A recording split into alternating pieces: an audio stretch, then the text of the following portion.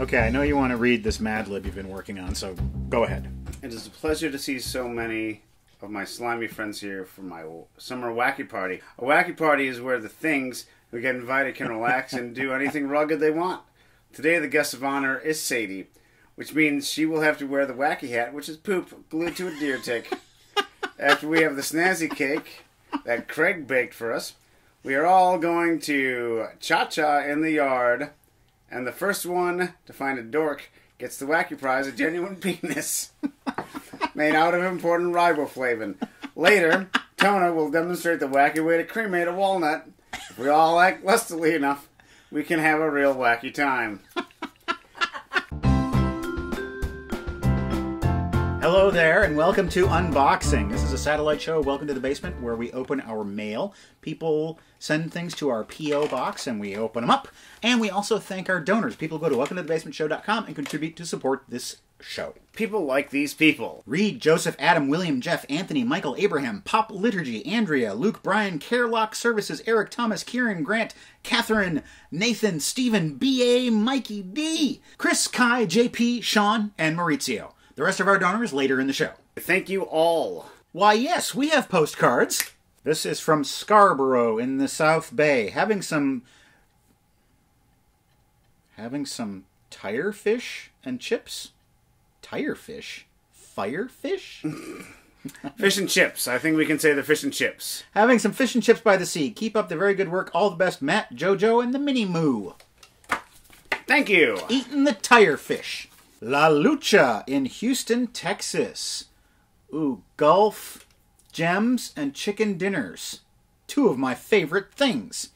What's up, Craig? Matt, I just ate a bunch of fried seafood. Have you seen Paris, Texas, the movie? We just talked about it in our previous episode. Put a little English on that one. That's right. English it right back to you. The Wizarding World of Harry Potter over there in Orlando. On vacation, wish you were here. Reed and Mercedes and 4 kids. Oh, excellent. Aha! My foot caught it.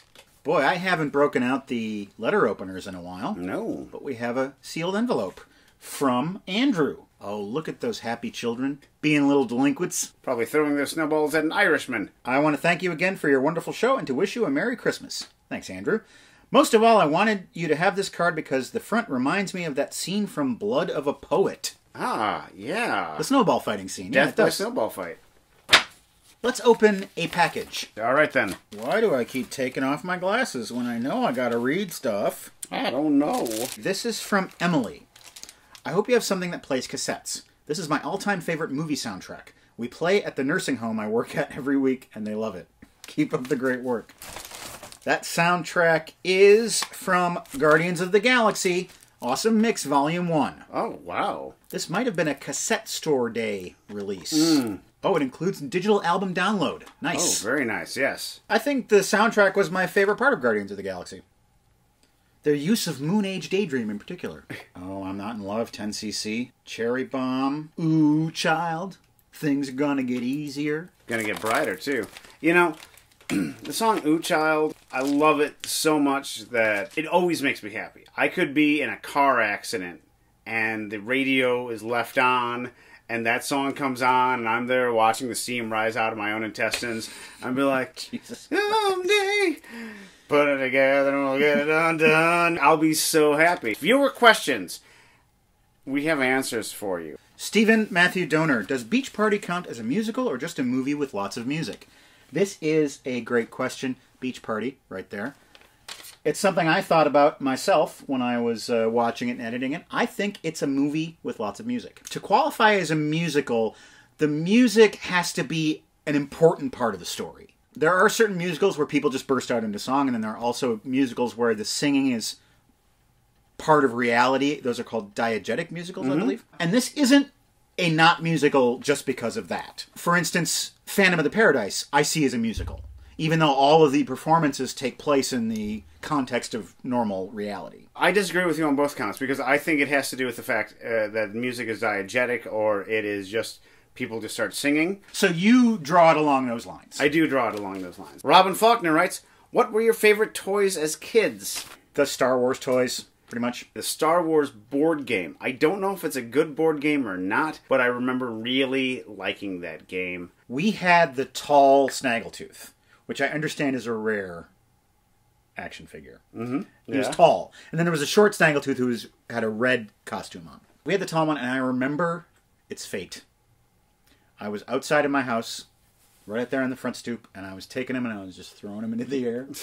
And then I would catch him when he'd come back down, and I threw wild, and I heard him hit the roof, tumble down, and land in the gutter. And instead of thinking, I gotta have Dad get up the ladder and get that, I thought, well, that's gone. Yep. Who knows how much that's worth these days? I'm sure some of our viewers could tell us. A lot of times you guys send us records. Matt listens to them and then he talks about them. This is the point where the talking happens. Wayne Shorter, Moto Grosso Fio.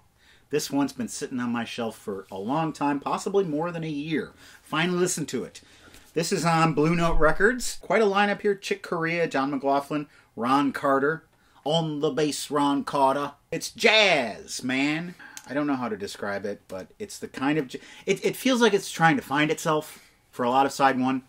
And then on side two, it just becomes... And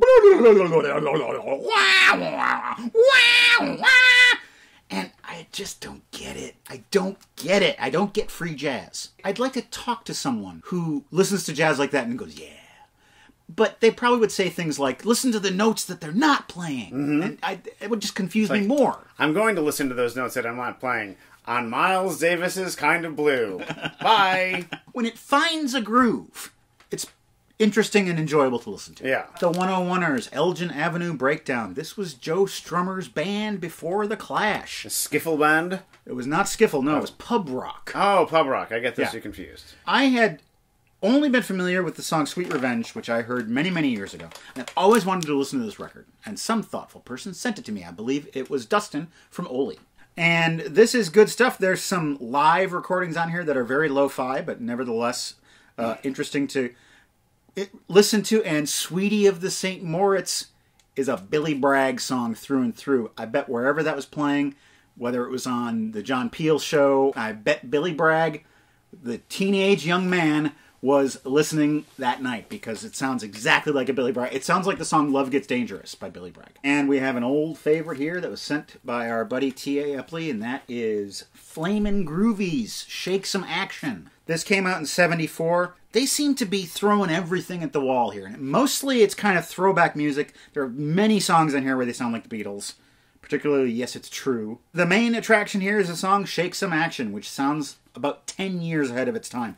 You can hear the entire REM IRS catalog in that song. That's a British band if ever there was one. Look at that cover. Hold up that cover. England, England, England. We got 2 more packages. Let's do it. Yes. You want the big one or the little one? I'll take the big one. That's Matt and I as Jay and Silent Bob. You know, I always appreciate packages from Aaron in Hell's Kitchen, and I always appreciate his whimsy. But Aaron, I do miss the drawings. Just throwing that out there. You're gonna lose that girl. Yes, you're gonna lose that girl. You're gonna lose that girl. Asperger Beatles. This is for Matt. This is for me. The letter openers are getting a workout today. Craig, I'm going to assume that, like me, a lot of Welcome to the Basement viewers look to your show for ideas on what movies to add to their What to Watch Next list. Here's a book I think you guys might enjoy that added about 100 to my list. Movie Freak. My life watching movies by Owen Gleiberman. I read a bunch of this guy's stuff. Oh, okay. Back when I used to get EW in the mail.